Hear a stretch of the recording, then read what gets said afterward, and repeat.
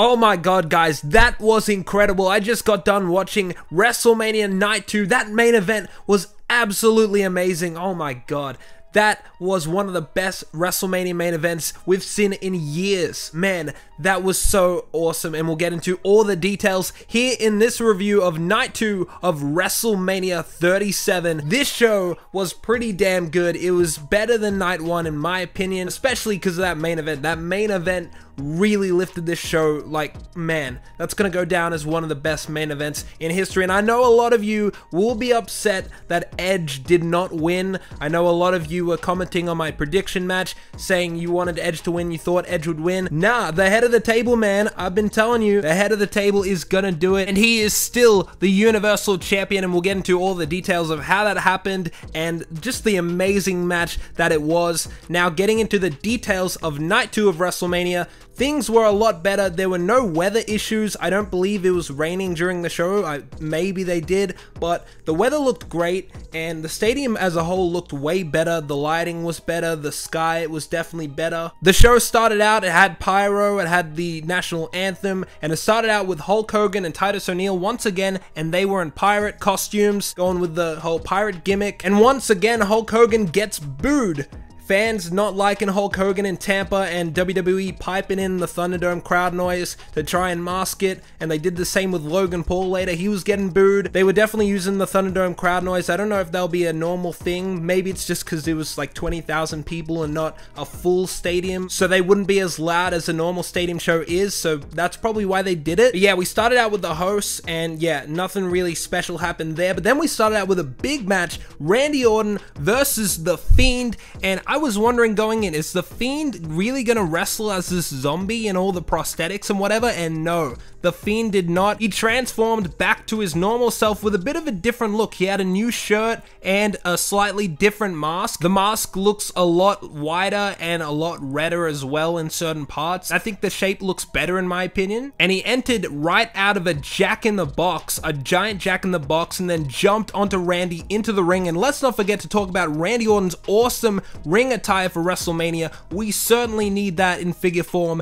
Crazy white attire from Orton. It was absolutely amazing. We 100% need that in figure form, but Randy Orton and The Fiend went at it, and they competed in Red Light. The Red Light was back. Not the biggest fan of it, but you know, the match wasn't too long anyways, and you know, typical kind of Fiend match, kind of no selling stuff, impervious to pain. Also forgot to mention that Randy Orton, during his entrance, he was soaking it in. He loved having the fans back. He was soaking it all in. He was getting so hyped up on the ramp. It was really funny, and The Fiend actually paid tribute to Luke Harper a bunch of times in the match, which was really nice. The match saw an end when The Fiend was about to hit Sister Abigail. The flames came up from the posts, and then Alexa Bliss was sitting on top of the Jack-in-the-Box in a different outfit, like a kind of Sister Abigail dark outfit, and she had this like barbed wire kind of crown, and like black like blood or sludge or something was like pouring down her face, and it was distracting The Fiend, and Randy Orton hits the RKO and wins the match. And that was shocking to me. I actually don't mind that Randy Orton won it, and I'm very interested to see what happens with The Fiend and Alexa Bliss going on from here. That seems very interesting, but it was kind of weird to leave it on that note. We'll have to tune into Raw and see what happens, but that was very interesting. Randy Orton picks up the win. Wow, I did not expect that. Next on the show, we had the Women's Tag Team Championship match between Nia Jax and Shayna Baszler versus Natalya and Tamina, the match I was least looking forward to on this show, and I don't have much to say about this match, but it was definitely better than I expected, and the fans seemed to kind of get into it a little bit too. It was kind of boring at the start, but at the end, they really picked it up, and it was a lot better than I expected, and I did predict these two to retain, and they did just that. Then we had a match I was looking forward to. It was Kevin Owens versus Sami Zayn with special guest Logan Paul, and I'm kind of a big Logan Paul fan now. I really enjoy his podcasts, and his vlogs are pretty decent too, so I liked seeing him in WWE. I think it's a very smart idea to have him with his YouTube following, to have him join WWE and do some stuff. I think that's genius, and I've been wanting that for a while. And Logan Paul got booed at WrestleMania kind of expected that. They received Bad Bunny really well, which is cool, and they boo Logan Paul, so that's pretty funny. Luckily, they didn't focus on Logan Paul too much during the match. They actually focused on the action quite a bit, and this match between Sami Zayn and Kevin Owens definitely wasn't like their 2016 matches. I didn't expect that anyways. It was a good match nonetheless. It was a little bit short, but, you know, it's alright. I don't mind if it's short. They got their stuff in. They did what they needed to do. It was an entertaining match, and then they got out of there and got to the real moment after the match. After Kevin Owens wins, Logan Paul comes in to congratulate Kevin Owens, and Sami Zayn, he's not pleased with that. He did not like that, and he was yelling at Logan Paul, poking him and stuff, and then Logan pushed Sami Zayn, and then he tried to congratulate Kevin Owens, raise up his hand, and we all knew what was coming. Kevin Owens kicks him in the gut, stunner. Logan Paul sells that thing, he spins around, takes a nice bump. It was a really cool WrestleMania moment. Logan Paul gets stunned by Kevin Owens. That was great. I love that. I'd like to see Logan Paul do a wrestling match later down the track. That would be good, but really depends if he wants to do it. He's got a lot of stuff going on. I don't know if he really cares about WWE, but it was nice to have this WrestleMania moment, and I'm glad that Kevin Owens got to stun him at WrestleMania. Then we had a cool backstage segment, which I totally forgot to put in the setup here. It was Great Khali, Rob Van Dam, and Riddle backstage, and I've been calling for Riddle and RVD to have a segment backstage because they're so similar. You know what I'm talking about. And these guys did a very entertaining backstage promo, and that was all fine and good. Then we get to Riddle versus Sheamus, and I knew this match was gonna be a banger, and it was definitely that. Great match, incredible match. If it wasn't for the main event, these guys would have stole the show, but the main event was top notch. It was incredible, but this match was amazing. Should have gone longer, I reckon. I could have seen like 10 more minutes of this match. This match was awesome. This is the kind of match I like. Sheamus and Riddle, hard-hitting, fast-paced, cool reversals. I love that kind of stuff. I don't like slow kind of matches. I like hard-hitting. I like reversals. I like matches that keep you on your toes, and this was exactly that. And I predicted Riddle to win. I wanted him to win. I wanted him to get his WrestleMania moment. Sheamus has had plenty, but Sheamus has been putting in the work this past year. He's been absolutely incredible. He's a great dude. I like Sheamus a lot, and you know, he deserves this reward at WrestleMania to win the United States Championship after all he has done. He's put in the work, and these guys had an incredible match. There was only one botch where they were trying to do a white noise off the top rope, but Sheamus kind of slipped, and I don't know why he even attempted to do that the way he did it anyways. Like, how is that even gonna work? He slipped, and it kind of like ruined the flow of the match, but these guys had an incredible match. You definitely need to go check this one out, and the end was crazy cool. Moonsault off the ropes. Riddle hits a springboard moonsault, gets caught with a bro kick in midair, busts his lip up, and Sheamus is your new United States Champion. And that makes me think, are they doing this because they want to make Riddle go after Bobby Lashley, put him in the main event scene? I think Riddle would be a cool winner for Money in the Bank this year. I think he's got all the tools. I think he's a great character, so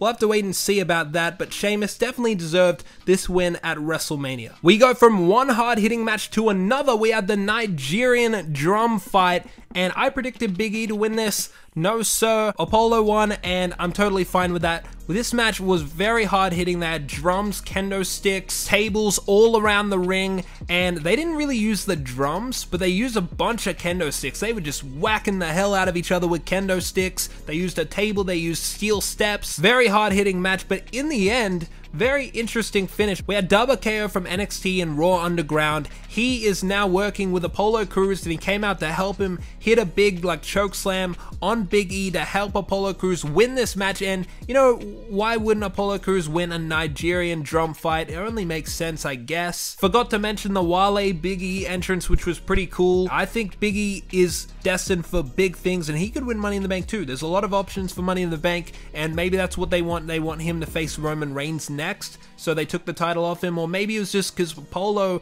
was losing so much to Big E, he kind of had to win here, so I understand why Apollo won the title, and it's a nice moment for him. So Apollo now is a United States champion and an Intercontinental champion in like 1 year, so that's really cool. Will be interesting to see what they do with Apollo from here, but I'm kind of liking the Black Panther kind of gimmick for Apollo Crews, so that's kind of cool. Then we get to the Raw Women's Championship, Asuka versus Rhea Ripley, and Rhea Ripley kind of getting shoehorned into this. I think Charlotte was originally supposed to face Asuka, but now Rhea Ripley got this opportunity, and this match was not as good as I expected. It was kind of boring, to be honest. I mean, you go from two very hard-hitting, fast-paced matches, and then you get to this match and it just felt boring, kind of filler to the main event, and that kind of sucks that it was that way, but very kind of boring match. Rhea got a cool entrance with her Brutality song being done by the person who sings it, and that was all fine and cool. And how fitting is it that, you know, that special moment, the last two in the Royal Rumble, Bianca Belair and Rhea Ripley, now they have their moment here at WrestleMania, both crowned champions, and it feels like WrestleMania 21. Batista and John Cena, Royal Rumble, final two, then they go to WrestleMania, both get crowned champions. It feels that way, certainly gives me those vibes, and Rhea Ripley, new champion, I'm fine with that. That's cool. Match would have been nicer if it was better, but you know, it is what it is. Definitely tough to follow these matches, but Rhea Ripley, new champion. Then we get to the main event. This was awesome. But wait a second, I'm forgetting something. We had a little talking segment with the hosts, and we had Bayley come out, and she's been bugging the hosts throughout the two shows, and then I thought Becky Lynch was going to come out, because that was rumored that she was going to come out and do something with Bayley. No, it was the Bella Twins. That's cool. I like the Bella Twins. I'd like to see them come back and win the women's tag titles, so I think that'd make perfect sense, and they were definitely very underrated. They came out, they beat Bayley up, threw her down the stage, and yeah, that was a nice little moment. It would have been cooler if it was like Becky Lynch though. Let's be honest, that would have been really, really cool. We'll have to wait and see if she comes back anytime soon. That'd be nice. But getting to the main event, this was so awesome, man. I was on the edge of my seat this entire match. This had such a big fight feel, man. This ain't no Roman Reigns versus Triple H WrestleMania 32 boring match that you don't really care about. This was big time. This was awesome. Man, the good thing about it was unpredictable. Anyone could have won that match. I was thinking, oh, maybe Edge will win it, maybe Roman will win it, maybe even Daniel Bryan would win it, and it was so awesome for that reason. And then the match was exactly like what I like. Hard-hitting, fast-paced, and Edge came out with an awesome white attire. We 100% need that in figure form. That was incredible. That white attire, the fans were going crazy for Edge. Everyone wanted to see Edge win, and they were kind of booing Daniel Bryan too, because they liked Edge a lot. They're kind of booing Daniel Bryan. And even more surprising, they're actually booing Roman Reigns. You'd think like he turned heel, he's like cool now, but no, they still boo him, and that's actually cool. That's kind of the desired response for a heel like Roman Reigns. That's really cool that they actually boo him. I'm pretty sure it wasn't piped in crowd noise of the boos. I think they actually did boo him, and they were chanting Roman sucks throughout the match. It was such a hard-hitting, fast-paced match. Some of the highlights, a DDT to Jey Uso on the stairs. He was getting involved right at the start, but Edge took him out, DDT on the stairs. I was thinking of doing this spot for my match, but I thought maybe it'd be a bit cartoony. Edge and Roman Reigns, they both went for the spear at the same time and collided. That was actually pretty cool in execution. A power bomb to Daniel Bryan through the table off the stairs, and then Edge comes and spears Reigns off the stairs. Then there was a really intense moment when Edge had a crossface on Roman Reigns and then used a piece of a chair to put it in his mouth, and the visual of Roman Reigns, that was awesome. He was so wide-eyed, he was struggling. That was great. And then Daniel Bryan comes in, ruins Edge's moment. He comes in and gets the S-lock on Roman Reigns as well. Double submission on Reigns. At one point, it looked like Edge was going to win, but Daniel Bryan again ruins Edge's moment. I think Edge is going to turn heel, and Daniel Bryan and him are going to feud, because Daniel Bryan kind of did ruin Edge's moment here. Edge went old school. He tried to get a concerto on Daniel Bryan and Roman Reigns. He did get a concerto on Bryan, which I was like, whoa, they actually did that. And then Jey Uso comes in, stops it from happening to Roman Reigns. Edge takes out Jey, and then Reigns hits the spear on Edge, and then he hits him with a concerto. Hits Edge with a concerto, drags Edge onto Daniel Bryan, pins them both. He pinned both of them to win. That is absolutely incredible. I thought that Daniel Bryan was in this to take the pin. He pinned them both. The head of the table, the tribal chief, he does it bigger and better than anybody. He's going to pin them both. That's the strong champion. That is what I wanted to see. That is awesome, man. And it's like, yes, it would have been nice for Edge to win here, but like, come on, Roman Reigns is the face of the company. He is the future. You need to build to Roman Reigns versus The Rock in Hollywood. You need to have him look strong here. And this is his first outing as champion in front of fans as the heel character. He needs to look strong here. It's not Edge's time anymore. I don't think him coming back needs him to win a championship, but it would be nice. Fans really liked Edge here, but Roman Reigns is the man to get it done. This is the guy. This is the sun that everyone revolves around. Roman Reigns wins in the main event of WrestleMania. Pyro goes off. They are celebrating. That was absolutely incredible. One of the best main events we've had in WrestleMania history. I loved that. Go check that match out. Go check out this match, and this match, and maybe see some highlights of that. That is WrestleMania, baby. That was great. Night 1 was decent. I think the whole Night 1, Night 2 thing, I don't think it really works because you're really spreading out all the stuff and it doesn't feel as big or as epic as it would if it were just one show. It's more digestible, but seriously, just cut the matches that don't really need to be on WrestleMania. Then you can just have a 3-hour show and it'll be all good. So I kind of hope that goes back to one night of WrestleMania. Comment down below if you like Night 1 and Night 2. I'd personally like one night of WrestleMania, but this Night 2 was pretty damn great. I really enjoyed it, and I'm looking forward to see what we get now after WrestleMania. So stay tuned for more epic WWE action figure matches and videos. I got the Hardcore Championship coming up defended